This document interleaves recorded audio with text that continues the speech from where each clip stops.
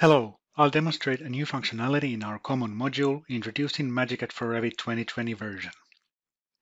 By upgrading to the newest MagiCAD version, you will get access to a functionality with improved possibilities to choose symbols for provisions for builders work openings.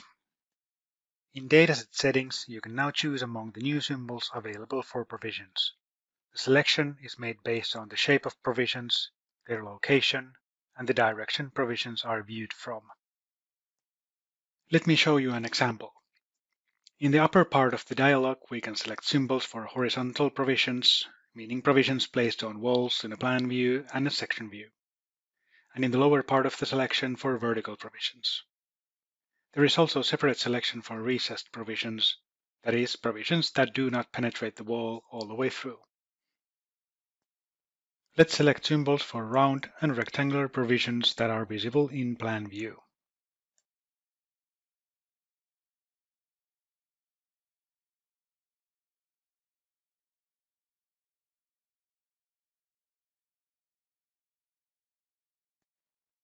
In the project, when we install provisions, we can see that the selected symbols appear in the plan view.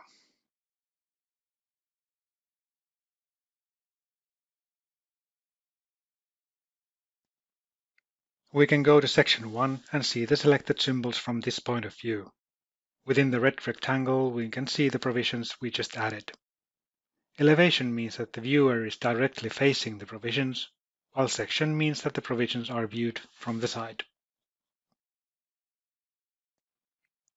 And here section 2 from another angle with the two provisions marked in red. Note the correct section symbols.